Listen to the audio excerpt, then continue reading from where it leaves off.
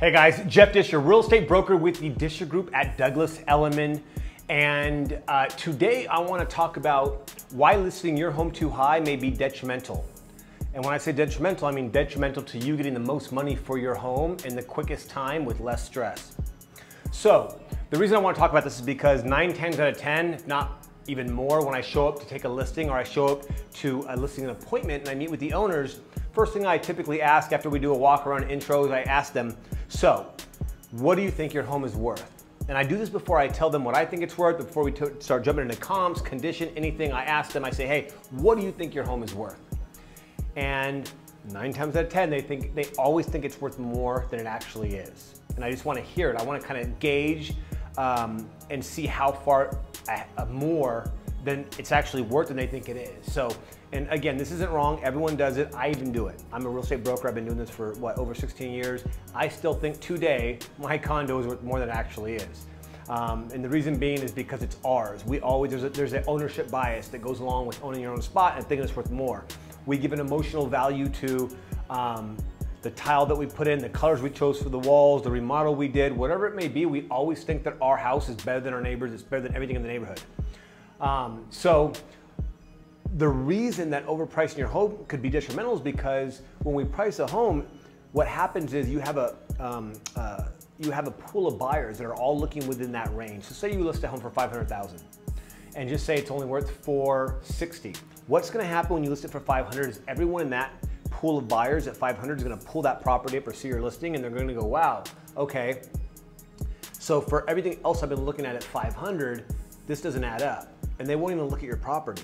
They'll literally look at all the other ones that are worth $500,000 and they'll compare it and go, wow, this house, no, this is overpriced. They'll literally think it's overpriced. They won't even look at it. And so what happens from a listing standpoint, listing broker standpoint is we don't get any showings. And there's a NAR said, and again, I hope I'm correct here, but they said for every 10 days you're on the market, you should get at least 8 showings.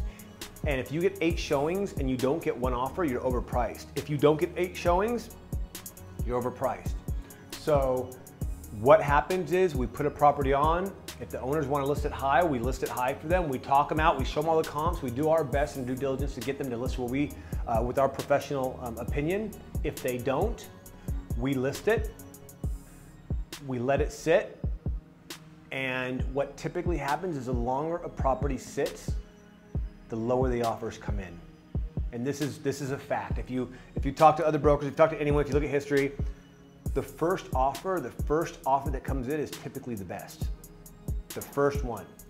And it makes sense because when I'm working with buyers, when they see long market time, they think something's wrong with the house. They think that they can get a deal. So usually when a house has been on the market for 2 weeks, it's not gonna get a full price offer. No, it's not. It's not gonna get a full price offer. It's gonna get something low. And that's why I tell my sellers, it's better to list low and create a bidding war than to list high and let it sit and become stale, because what happens in the MLS, you can hit the history button and I can pull up your property and see how long it's been sitting, see what you've listed it for. I do it all the time when I see properties been on for 4 months, 2 months, and you can see constant slow drop in price. They're getting desperate. They realize they've overpriced. And what happens emotionally from a seller standpoint, they start getting emotional anxiety and they start wondering if their house is gonna sell. They've already pictured themselves moving on. They're probably looking at other places. They may have to relocate and they're in a time crunch. So again, if it comes to listing your property and it comes to price, whether it's with myself or another brokerage or another team, it's always better to price aggressively on the low side than on the high side. I'd rather have people bidding on your home than letting it sit.